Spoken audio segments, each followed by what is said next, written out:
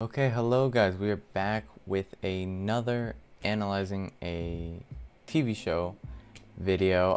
First thing I want to say, it might look a little orange, that'll just be me, don't worry.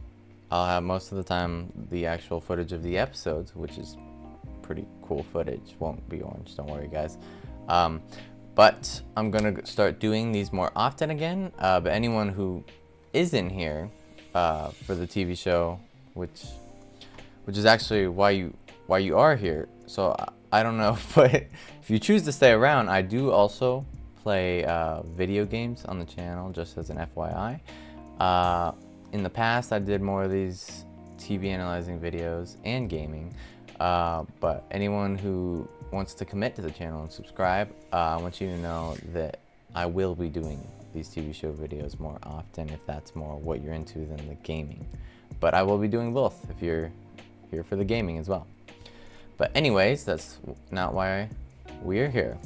You were probably here for the insane 2-hour premiere that just happened tonight. I don't really know where to start with the epic 2 hours, but I guess the beginning is a good place.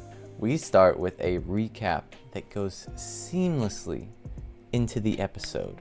Like we were recapping the end of last season, and it transitioned from Superman and Doomsday charging at each other in the recap directly into the start of the season.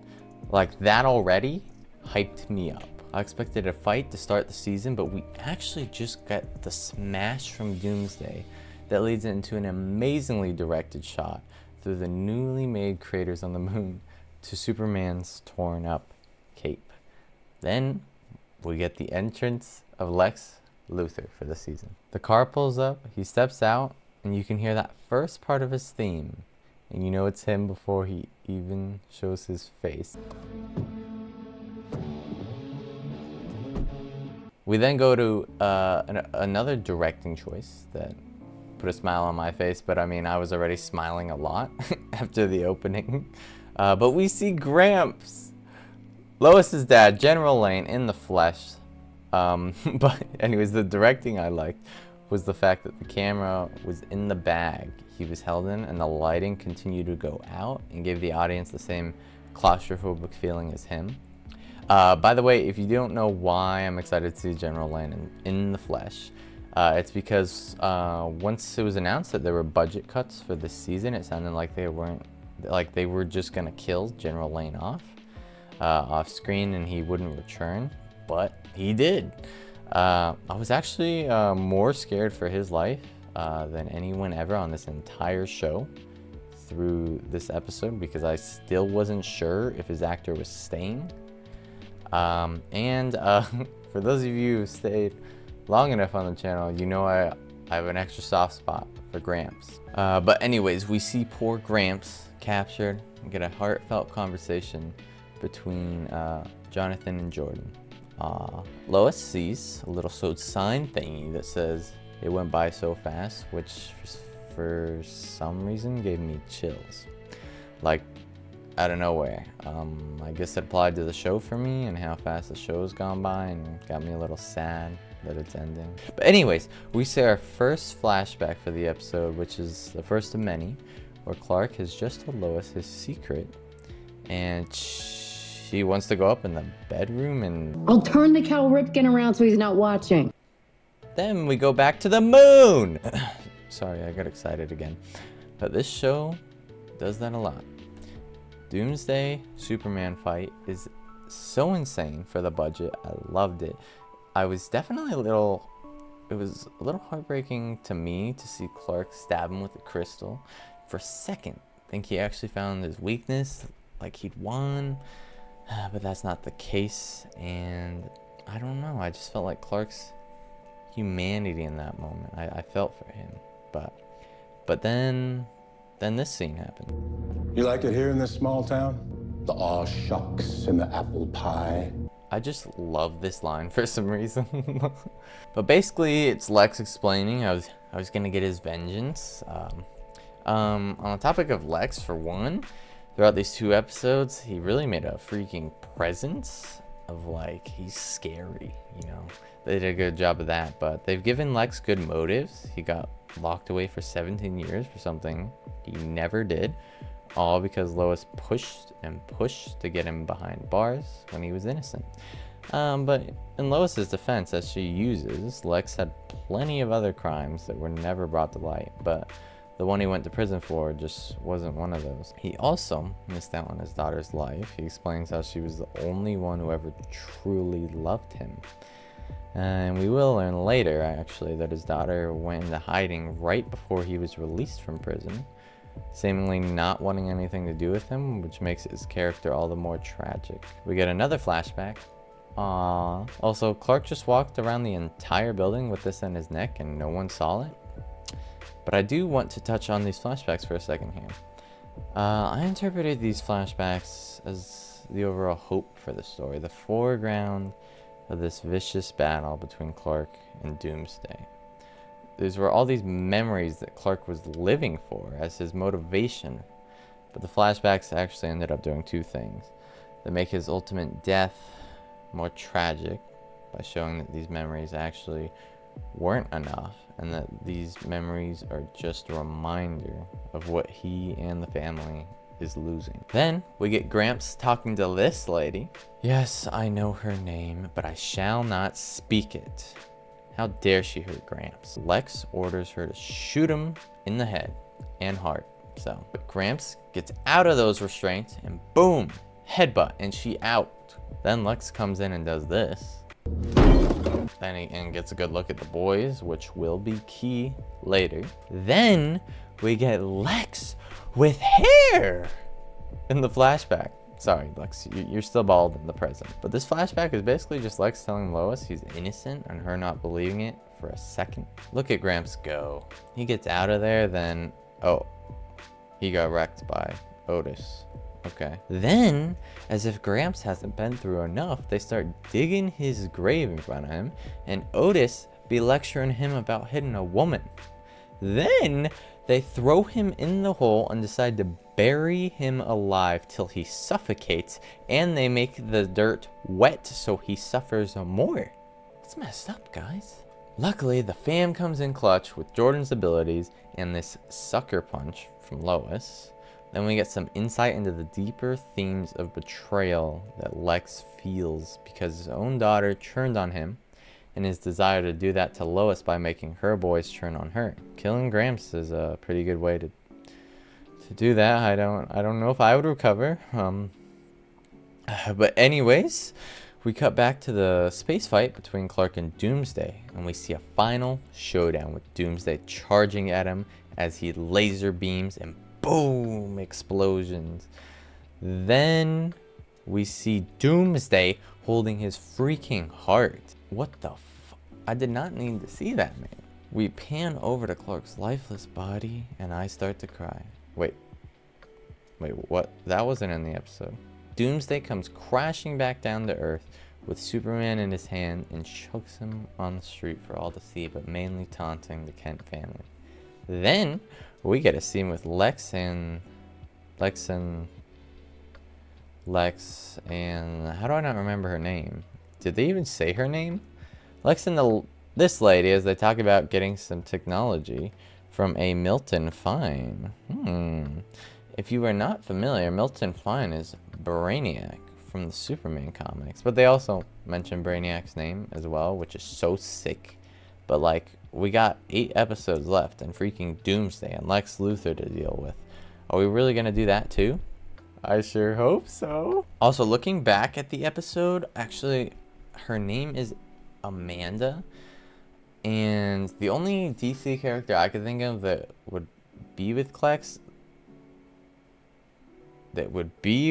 Lex, that's not that I've heard of. I could research it further, but I did a short amount of research, and obviously the character of Amanda Waller is a very known character in the DC universe. She might be Amanda Waller, I don't know. But then we get the final scene, the tragedy of the death of Superman. Lois and the boys react to his death as we get a montage of all of Lois and Clark's flashbacks and memories together. And I'm not crying, you are. No, I definitely cried a whole bunch, I'm not gonna lie. But now we move on to the second part of the premiere, titled A World Without. If you don't feel like watching the entire video for both parts, I get it. Just leave and come back and watch later. Or never come back and make me sad. You pick. But the episode picks off with the end of the last one, but with more of Smallville coming in to see what's happening to the citizens. Lana and Sarah also appear this episode, and Lana says, Superman is Lois's friend. Her good friend. And they all go away, yay! Totally a reason to just boom out into the sky like no one could totally be watching. But Jordan booms into the air to bring Superman to the fortress. But Laura is there awaiting them and confines him in the suspension, cool, gooey looking Kryptonian thing. Then we see Lex be like, I don't care about my job no more. Superman is dead. Then the GOAT, Jonathan, realizes that Jordan might have gotten some extra info at the fortress that he is hiding. He ends up telling Jonathan that maybe if he can get Clark's heart, he can save him. Jonathan be like, no way. Then Jordan be like, yes way, you better trust me. And now Jonathan trusts him. Yay. I promise the rest of this video won't be like this, guys. We then see Lana explain to Sarah the situation of Lex's housing, being that Lana approved a document from a side industry of Lex. Yes, he has an entire industry as a side hustle. But anyway, Sarah tells her that she should just stand up to him and kick him out. And Lana doesn't want to be a target if she does this, understandably. We cut to Lex in a restaurant as he talks to a manager of Luthor Corp, basically telling him he wants to stay in Smallville. And he's like... Then Jordan booms in and confronts him. He yells at him for the heart, but gets too freaking close for Lex to actually see his eyes. Then Lex smacks his hand away and tells him to be prepared to kill him next time. Jordan really fumbled. Lois and Jonathan are at the Gazette when they see Lex waltz into his place. Lois does a freaking kick down the door and says she's gonna get him in prison again. He tells her that he knows Jordan was the Superboy and warns them to never set foot on his property again. Then we get back from commercial for this. Do you know how many mom and pop shops Luthor Corp has put out of business? Thousands. Then Chuck comes in and says, The cat. uh-oh. Jordan arrives back home to a very, very loud Lois. Like, I had to turn the volume down when I watched this. Lois tells him that Lex knows who he is and that he wasn't careful. She says he is not his father, and they go their separate ways. Jordan really takes this, man. Lois didn't mean much by it. She meant that he can't just go facing villains yet. Not that he won't amount to anything like Clark did. But he takes it this way and gets upset. Upset Jordan is never good. He starts to hear a heart that beats 3 times instead of 2 and knows it to be Clark's heart and decides to go after, even though Jonathan says what we were all thinking, it's a trap. Sure enough, it is. A Superman figurine with a fake pulse is waiting for him in a shipping container, and he gets ambushed by men with kryptonite guns. At the same time, Lex goes to dine at the diner and gets waited on by Sarah, who attempts to stall him until Jonathan can break into his home and find the heart. They really think they can pull this on Lex Luthor. At the same time, Lois gets a phone call from Clark. It is not really him, but Lex with a voice modulator. It sounds just like Clark, but I'm not so sure this was Lex. Lois thinks it is, but it is exactly Clark's voice, which then goes into a robotic voice saying that she has to press 1 to save Jordan and press 2 to save Jonathan. We already got a hint of Brainiac, and I feel like this was him. Just an early guess. She waits till the last second and presses a number that we actually never see or learn throughout the whole episode, which I think is some really nice ambiguity. I was practically yelling at her to pick to save Jonathan, though, because I feel like Jordan has higher odds with his booms, you know. Although they never answer it, it seems like she picked to save Jonathan, because Lex does not confront him breaking into his place, but instead Lana does and helps Jonathan get out of there. But Lex instead goes to where Jordan is and uses this sound thingy to make Jordan's face turn yellow with veins popping out. Geez, some good effects here. But instead of killing him, Lex brings out Clark's heart, puts it just out of reach, then smashes it with his foot in front of him. While this scene was shocking, I was more disgusted by like the graphic heart smashing and like the goo and bits that came out of the heart.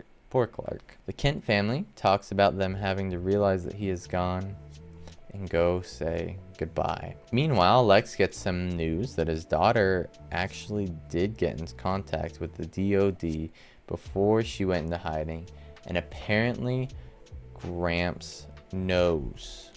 Like Gramps was the contact. That'll show you. That's why you don't kill Gramps, you idiots. He has information, bucko. Lex. Jesus. Lana drinks some wine with her daughter. Sorry, I meant Lana drinks some wine as she talks with her daughter, Sarah, telling her that she is going to block Lex's deal on the place he's staying at. This is definitely not going to go good, but the final scene shows the Kent family all in the fortress as they say goodbye to Clark, but also see the gift he left them. He left a hologrammed form of himself in case he ever died for them. This is no recording, but just like Laura, a living hologram. At least we get this, but I guess we gotta wait and hold out for Clark to really come back. I just can't wait to see him come back and boom and destroy Doomsday, man. But I also totally didn't cry in this goodbye scene either. Anyways, guys, that will do it for today. I will be releasing a video soon on the teaser for episode 3. But thank you all for being here. Please like and subscribe if you feel like it. And have a good rest of your day. Goodbye. Where Lara is there awaiting them and confides in them. Well, where Lara is there awaiting them and confines him in the super sub. What the who tells him Lex knows he is and that he will